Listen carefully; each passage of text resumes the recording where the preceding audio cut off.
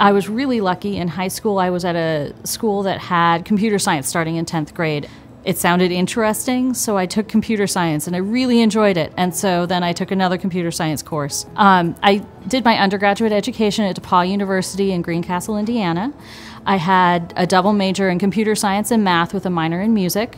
And then after I'd worked for a few years, I realized that what I really wanted to do was teach.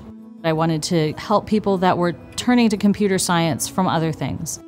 How I could help other people understand how much fun computer science is, how much it integrates with whatever they're good at now. And so the Align program really spoke to me about how I could help other people understand how much fun computer science is, how much it integrates with whatever they're good at now, how they can take those skills from whatever their undergraduate major was and turn them into a computer science skill.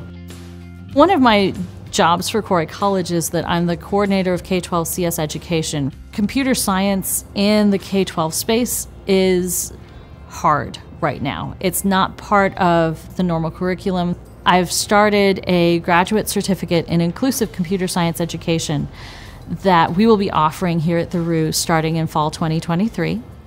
And these current K-12 teachers that may have never taken a computer science course before can come in and learn enough computer science to feel like they are confident in being able to teach computer science concepts even to kids as young as kindergartners.